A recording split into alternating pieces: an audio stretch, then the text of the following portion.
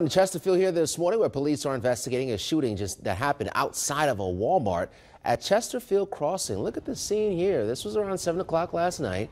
Police are not releasing many details about this and what happened, but they say a man was shot.